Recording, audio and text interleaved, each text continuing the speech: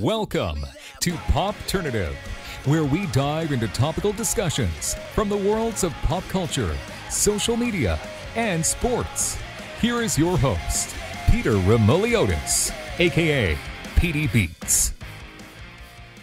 PD Beats here from Popternative, speaking to Elan Gale about The One That Got Away, premiering on Prime Video June 24th. Thank you so much for your time.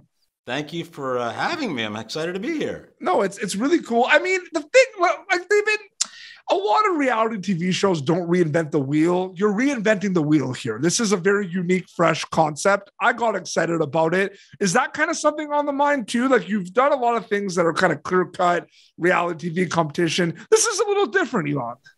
I think that's exactly what made me excited to do it, right? Yeah. I think that it felt, I'd love to take credit. It wasn't my idea.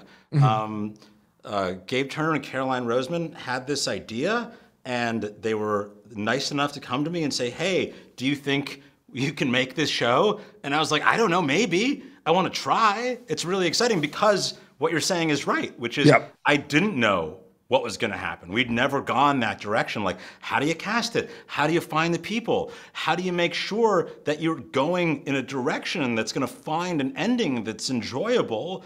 And the answer to all those questions was, I don't know. Yeah. But I think that I'm always really interested in just trying to find new ways to talk about relationships. And absolutely. And especially for me on this show, not to mandate what a relationship should be. Yeah. No, 100%. There's no ending. All our endings are really about what makes sense for the person. Yeah. And I think that's really exciting and feels different to me, that it didn't narrow our storytelling ability. It actually broadened it in a way that was really exciting and fun to kind of just try to figure out. Absolutely. This is a really big question. And when I got this interview confirmed with you, I was so excited to ask it. This is a big question, and I feel like there's no clear-cut answer, but I feel like you're the right person to ask. Okay. Why do we crave reality TV, in your opinion? I think there's a lot of reasons. I didn't say enjoy. Like, I feel like we crave it, Elan. Like, we want to see it. We want to watch everything. You know what I mean? I've been thinking about this. I'm glad you asked. Yep. I don't have a good answer for you, but I'm going to try. Right? It's a big question. I understand.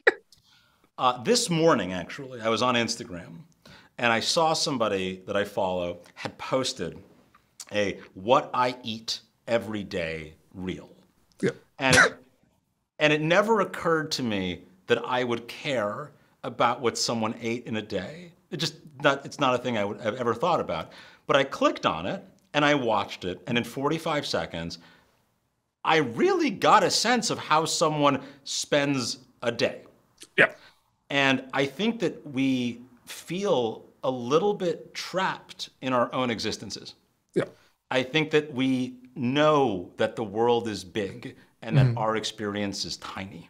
Yes. And I think that reality TV lets us have just a tiny bit of a lens into other people's lives. Yep. And sometimes, I watch the Great British Baking Show, and I watch the most dramatic shows on TV, and I'm equally rapt by both.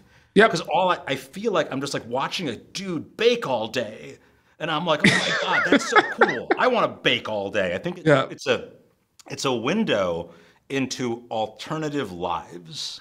Yeah. There's also no shelf life. I go back and watch, Kitchen Nightmares clips all the time. Like there's no shelf life for a lot of it too. They're always going to be around. They're always there, and they're always full of people, I think, that remind us of exaggerated versions of us. Yes. Or of people that we know. And the only reason we're not those people is because we don't have dramatic music behind us. Yeah. And we don't have, I think at the end of the day, a lot of these conversations, when I watched The One That Got Away, and I say watch because that's what I do, I watch as things happen. And when I watch it, I go, oh, I've had this conversation. I've been down this road. The relatability, absolutely, yep. And I just find that there's also something aspirational about less for me what they're doing and more the fact that they're doing it. No, absolutely. There's a bravery in putting yourself out there and allowing people to just get that glimpse into your life that I find kind of awe-inspiring. And I know that I know that it's really fun to punch down and look at reality show contestants as unserious. But I think that there's something really glorious about saying, I only got one life. I'm going to give this a shot. Screw it. What's going to happen? Absolutely. And they're going to be able to see. Don't you wish you could do that more often? Just very true. Yeah, absolutely. They're going to be able to see the one that got away on Prime Video June 24th. Elan, it was great chatting with you. Thank you so much for your time. Thanks so much. Have a great day. You too. Thank you for tuning in to Popternative. Make sure to check out our past episodes of Popternative on YouTube. Be sure to like Popternative on Facebook and follow us on Twitter. This has been an Autograph Communications production.